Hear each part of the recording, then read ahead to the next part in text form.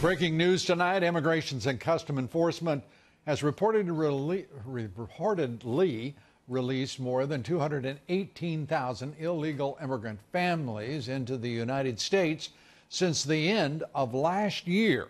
A Homeland Security source telling the Washington Examiner's Anna Giartelli that the greatest number of illegal family members were released in Texas, 82,000 of them in the San Antonio region, 75,000 in the El Paso region. Acting Director of U.S. Citizenship and Immigration Services, Ken Cuccinelli, says Trump administration officials are clamping down on the oft-ignored requirement that asylum seekers must first seek safety in their home country. Cuccinelli reiterating that the requirement is not a new policy, it is the latest in the administration's efforts to follow the law, to enforce the law, to secure the border, and the lawsuits and judicial activism undercutting the president's border security efforts, notwithstanding, that's the way they're going to proceed. Joining me now, Tom Homan, former Acting Director of Immigration, Customs Enforcement, also Fox Business contributor. Tom, great to have you with us. How should we interpret this? The ICE let 218,000 immigrant families loose in the country?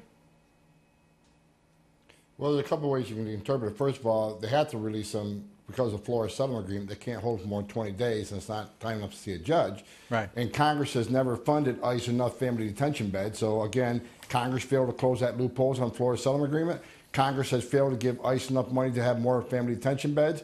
But the second part of this, ICE needs to go out there and find those family units, have final orders, in a large-scale operation, and remove them. I've been saying this, Lou, you and I have been talking about this for a year now. And it needs to happen, because until you show a consequence, until you show deterrence that if a judge orders you removed, you're going to go home. And we're going to make sure you go home. And Central America needs to see those planes coming home. You know, the president talked about interior enforcement. You've been talking about it. Mark Morgan, the acting head of Border Protection, Customs and Border Protection, it just isn't happening. What's the reason it's not happening? Because as you mentioned, Congress, you and I and everyone watching this broadcast knows that this Democratic Congress isn't going to lift a finger to help Donald Trump secure the border and enforce immigration law. So they've got to do it on their own. Yeah. And you and I have talked about many times, the courts aren't helping them except very rarely. Right. And certainly Congress isn't going to help them. So we need to do everything we can within the boundaries of the law. Ken Cuccinelli is doing exactly that. The way you open this segment with. He's going back and he's going to force all the laws he can within CIS. And that's the same thing the Border Patrol needs to do and ICE needs to do. So ICE needs to get out there to national operation. I know ICE is hurting for resources because they're dealing with the crisis on the border. But you know what? They got 7,1811 special agents in ICE also that has Title VIII authority.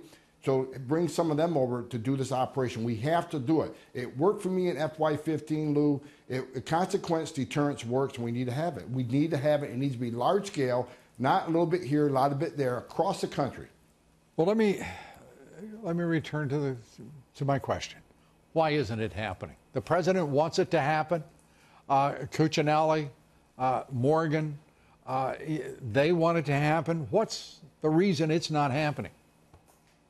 I do not know. I mean, when I was ICE director, I just did it. I didn't look for approval from the department. I didn't look for approval of the White House. I did my job. There's 7,000 deportation officers in ICE. Deportation officers. Right. Their job is to execute. What are they doing right now, just out of curiosity? 7,000 people filling jobs that, by the way, I know full well that just isn't happening. So what are they doing? Well, I know they're working hard. You know, they got over 4,000 jails. They need to respond to the rest of those criminals before they hit the streets. For sanctuary cities, we lost that efficiency in the jail. So to release a criminal alien, you know, one agent can sit in a county jail, Lou, and process 10 criminals in one shift. But when that sanctuary jail releases them, now a whole team needs to go out into the community and find that criminal alien. So sanctuary cities have really hurt the efficiencies within ICE operations. All right. Tom Homan, always good to have you with us. We appreciate it. Thank you. Good to see you, sir.